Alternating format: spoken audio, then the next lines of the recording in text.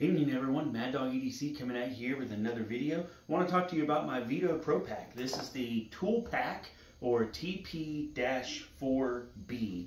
I've had this bag since really not long after I got started in my own business in irrigation repair. This is the bag that sits in my toolbox. I get ready to go in to look at a controller, to do, this is the bag I grab immediately out of the truck. I don't really know exactly how much it weighs. It's not too bad, but it's got pretty much all my essential tools in it that I'll need to diagnose, figure out what's going on. Now, take care of a little bit of business beforehand. There's a discrepancy in this bag. If you look at the thumbnail for this video, that's here, something's different about the presentation here versus what's in the thumbnail. If you go to the Facebook group, Mad Dog EDC on Facebook, I'll drop the link in the description. If you go to the Facebook group, if you're not a member, join it. Tell me what is different about this bag, the way it sits right now versus what's in the thumbnail, and give me your address. The first person to get it right gets their own Mad Dog EDC patch. I've got my coffee here with me. This is Brook City Blend by Sweetheart Coffee. It's a local shop here in Prattville. And of course, my Milwaukee pack out cup. So let's get to it. What do we got in this bag? How do I carry it? First off, these tool pouches on the sides right here. These are made by Greenlee, Tempo Communications. They all kind of keep going back and forth between each other, but this is my Station Master. It's basically a very fancy ohm meter, is what I'm trying to say. I can hook this up to a controller, to the common wire, and then to a zone wire, and it'll tell me if there's a short, if it's good, or if it's open, or if I'm getting 24 volt out of the controller. Same thing, go over to a solenoid, I can tell if I'm getting 24 volts from the controller. I can tell if the solenoid is good or the solenoid is bad. I can also hook up at the controller, common to my zone wire, and I can send a tone down the wire, and I can test to see which wire I'm looking at out in the field. Very, very, very handy to have for irrigation repair. This over here is essentially the same thing. I've got a toner, but then wires kind of, all this does, it just sends a tone down the line. So if I'm out in the field working on wiring or something, I go to the controller, hook this up, bam, I've got my toner here. I can go out in the field, I can test, I can see, okay, yeah, if I got a bank of valves, I'm not sure exactly which one is zone 3 in this valve box. Hook this up to zone 3, go out there, beep, beep, beep, beep. Okay, yeah, that one right there. And then I can use this out in the field to tell me whether that solenoid is good, bad, or whether I have a wiring issue or something like that. So just really nice to have right off the bat. So I wanted to go ahead and get those out of the way so I can take these bags off. And then we just have our pouch right here. It's got a really good handle. You can slide a belt through here if you wanted to have it on a belt. And this kind of sits in there really strong, got good overmold, good grips to it, good clips. On the back is a belt clip and hook where you can hang it on things. So it makes it really handy. Good leather canvas construction. The Velcro is good and solid. The loops are perfect for what's here. These are the big Milwaukee screwdrivers. I don't even really know what the number is on them or anything like that, but it's flathead and Phillips head. They got a good impact surface on the back of them. They are somewhat insulated too, so good big pair of screwdrivers. This is just a regular old Craftsman flathead, a little bit smaller than that one there. This is your basically a 7-in-1 from Harbor Freight, one of those free screwdrivers, but it works in a pinch to have different sizes of I can't get it to go back together. Works in a pinch to have different sizes of flats and Phillips. This is a time saver right here. Let me tell you, this is the Milwaukee ratcheting screwdriver. Obviously different ways there. You got different bits that just slide into the back of it, right, kind of like a 6-shot revolver, if you will. All you do when you need one is you just slide it out the back and right in. The good thing about that is they are slotted, and you can put them into an impact and use it as a screwdriver like that in the impact. These are just some drill bits I have, some masonry bits, hanging a controller for putting my drywall anchors into a drywall or into a brick facade outside. There, and then I have some longer bits for going through walls, put my wire in through the walls, getting down into a valve box, having to unscrew the top of a valve. Having a long 12-inch extension is handy. If I don't need anything that big, I have this 6-inch Phillips head on the side right here. Sharpie is important for when I'm using a slip fix or when I'm measuring pipe. Slip fix, go ahead and extend that sucker all the way out, put a mark around it, make sure I know that when I put it in, when I extend it out and lock that thing in, glue it in, I know it's at full extension and it's not going to leak on me. If ever I have to use one of the knock-on style couplings, it's always good to chamfer the edge of the pipe down so those seals fit over it nice and easy. I've got just a two-sided file there and a little bit smaller one as well. This is a Rainbird hold-up tool. They spring closed, and whenever I'm working on a nozzle or something like that, I've got a head popped up. I can slide that over it, clamp it down, let go of it. It's not going to shoot back down into the base of the sprinkler. Those are really handy to have. This is the Knipex 150s, Knipex Cobra 150s. These are Knipex just regular cable cutters. Basically, these are the 160s. I don't remember exactly what these are, but they're a fantastic wire cutter. Knipex 160 combination pliers, mini Kleins, got the side cutters on it. Empty this out real quick. This is just a El Cheapo pocket screwdriver off of Amazon. A pair of pipe cutters from Landscape Products. Usually I use my Milwaukee pipe shears, but this is just nice to have on hand for something quick, or if I'm cutting funny pipe or something like that. So, and then I have these Milwaukee strippers.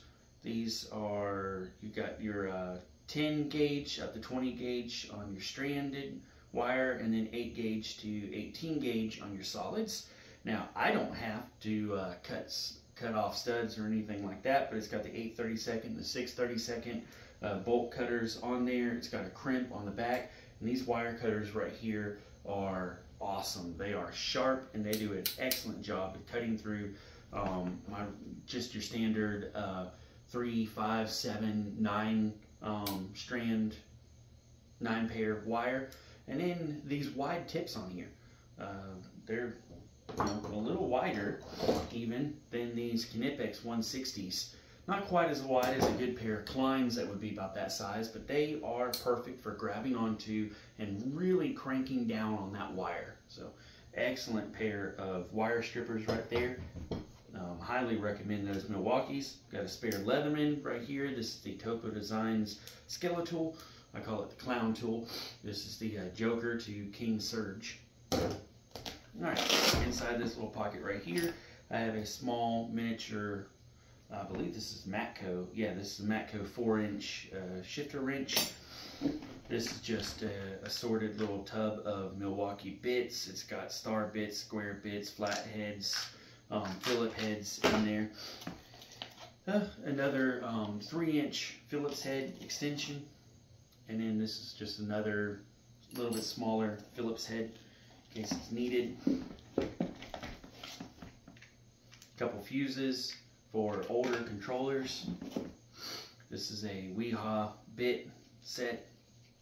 You got your extender there, and then you just pull that there and they flip out, and you've got a couple sizes of bits in that. I just keep that handy. A scrinch. This is for my Milwaukee edger.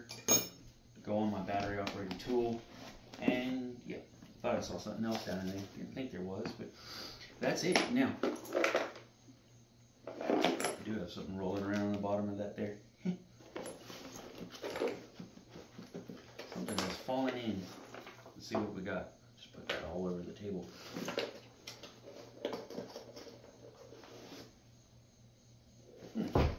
Okay, so these are, this is a 1/2 inch bit extension to go in the impact, and this is a 1/4 inch. I forgot that I just dumped those down in there. I need to put these down in this pouch here where they're a little easier to get to if I need them. Okay, as far as the pack goes, you can see it stands up by itself, even fully loaded with all the tools. It's going to stand up by itself. It's got this hard plastic on the bottom of it, so it has that good stable platform, but also that is waterproof, so you can set it down on wet grass, things like that. It's not going to leach up through the bottom of the bag. I have thoroughly enjoyed having this. I've been watching a lot of Veto videos on YouTube here recently. Kind of considering maybe moving to something a little bit bigger, but then definitely looking at that backpack they just came out, their EDC line that they just came out with. So really looking forward to checking that out. So I've been looking at a bunch of things. Oh, on this here, you can put a full-size tape measure. You can clip your tape measure on that right there on the outside. But it served me well. It you know, I bought it used off of eBay, and the condition it's in right now is pretty much the condition that I've got it in. They hold up extremely well. I'd put them up there with like a Maxpedition or something like that, and probably even tougher than a Maxpedition. Really, these bags right here, as far as toughness goes, really what Maxpedition wishes they could be. But they're a good, strong bag. Good, strong. I've really enjoyed having it. It's really served me well. So yeah, I've been looking at Veto on YouTube here recently, and I thought, why don't I just go ahead and show off my tool bag. This is when I get out of a truck, first thing on a job, I greet the customer, talk to them, I go to the truck, I grab my tool bag, and I get to work. This is what I'm going to grab 9 times out of 10. It's got everything in it. Now I'll usually grab one of my little Milwaukee bags that came with the tool set, came with some of the battery operated tools. I usually grab one of those and throw some batteries through my battery operated tool that I'm going to be using in there. But as far as my hand tools and such, this Veto Pro Pack tool pouch TP-4B has been it for me. Remember guys, at the very beginning of the video, go back if you need to, check it out, see if you can find the difference between how this bag was loaded out and what it is out there, and what it is up on the thumbnail, and you can get you a Mad Dog EDC patch for free. A couple little house cleaning things here. Guys, we're coming up on 1,000 swiftly coming up on 1,000. We're about 966, 967 now is the time of this video. I have the Tesseract Tactical in F1 en route to me right now, ready for the 1,000 member giveaway. As soon as the YouTube channel reaches 1,000, over on the Facebook group, we'll be giving away that Tesseract Tactical in F1. You're gonna have to participate in a game or two to be able to get a slot, but we'll figure that out as it goes. And then when the Facebook group goes up to 1,000, buddy, we've got all kinds of different brands. We've got Gerber, we've got some Leatherman, we've got a Hogue Micro Incursion out the front knife, we've got some Maxpedition pouches that are going to be given away, probably some more Spikes EDC. I may throw another beer kit in there from Live Bearded. I've got Vital Carry has promised that they're going to throw some tools in there, or at least one prize. Just got Razorback Edges and Eric Stanbury. I can't remember what his business is called right now, but both of those guys, Scott Terry and Eric Stanbury, have both agreed that if you ship your, I'll give a winning sharpening and tuning package from each one of those guys. So one winner will go to Scott, one winner will go to Eric. I will pay for all the services. You are responsible for shipping to and from, but I'll pay for the services while they're there in their hands. Guys, they can sharpen a knife. I've had knives from both of those guys. I've had knives that are tuned with both of those guys. Let me tell you, they can sharpen some blades. So you're going to be really happy with that. Get your knives out there to them, get them sharpened up, and see what the difference is. Now, you may have seen the short that I put up earlier. This is my new Demco AD 20.5 in 3V with some micarta scales, deep carry pocket clip there. This is my first Demco that I've had, and whew, I'm loving that shark lock right there. That thing is nice. So I'll be putting up a couple more videos of this here as we go along, but stay tuned, because this is not the first tool review that I'm going to do for the channel. As soon as I get through this irrigation installation that I'm working on, and I get all my packs back together and back in the truck, get everything organized off of that, I'm going to do a video on my Milwaukee pack out setup, and pretty soon the engine build is going to happen on the 2005 6.0 Power Stroke. So stay tuned for those things, because as soon as we get that truck up and running, there'll be some more pack out stuff. I've got that deck system that's going to go in there. We're going to do some vehicle EDC and organization as well in that. So y'all head over to the Facebook group, join the conversations that are going on there, like and subscribe to the video. If you hung on this long, I do appreciate it. Appreciate each and every one of your support. Y'all have a good night. Mad Dog out.